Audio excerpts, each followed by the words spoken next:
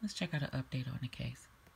5 alleged Chicago street gang members now facing federal charges in connection with the shooting death of a local rapper downtown. The charges announced today by the U.S. Attorney, who says social media played a role in this case. Our Patrick Elwood live at the Dirksen Federal Building now with the latest. Pat? And to all you young people, PSA, social media is playing a role in all your cases if you have any. It seems as if you can't help yourself. You get online and you say everything that the police and the feds need to know, and they don't have to leave the office anymore. They just look on their phones and their laptops, and they do their work that way. Ben, and right you are. Brazen act of violence that took place on an August day in the Gulf Coast against a Chicago rapper. And then it was promoted and bragged about on social media. And the feds say it was because of that helped them make this case.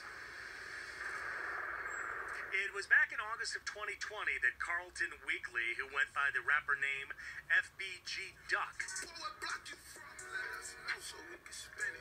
was gunned down in the city's Gold Coast while shopping. A joint task force of law enforcement working together on this one. And today, CPT working together on this one. I bet you are. Lord, I'm gonna say this. Let me let this play David first. Brown says this is part of a bigger strategy to thwart gang violence and maximize prison time for those who will be found guilty. We are going after gangs in this city. This includes gang investigations, narcotics investigations, and gun investigations. We are working together to hold gang members accountable for violence. Today, Question, Chief, will you be going into the hood, into the ghettos of the urban cities, or is this case just this enormous because it messed with that good old neighborhood it was in?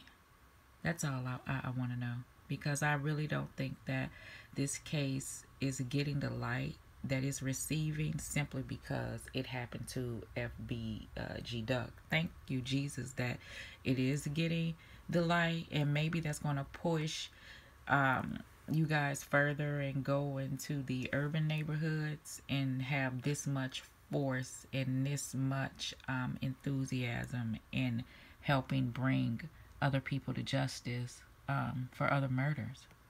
5 members of a faction of the gangster disciples have been indicted for his murder. This was one of those cases we were able to bring federal resources to bear to work with the Chicago Police Department to ultimately help us make the case.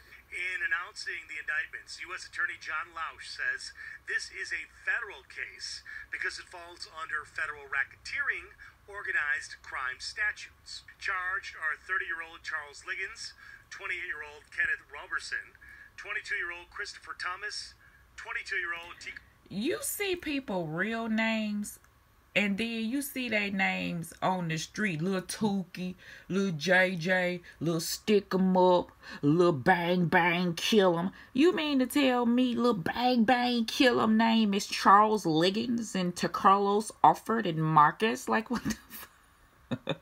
Tacarlos Offerd and 22-year-old Marcus Smart. That's why they be changing their name. That ain't hard at all. That ain't hard. Social media to brag about their crimes as a way to intimidate rivals and promote their standing within the gang, which operates in the 63rd and King Drive area. But U.S. Attorney Lausch says by using social media, in a way, they set their own trap. Ain't no in a way. By using social media, you're slow. There are now 5 people in custody who weren't in custody before. 5 people who were alleged to have committed a murder. Do you see how he mean this shit?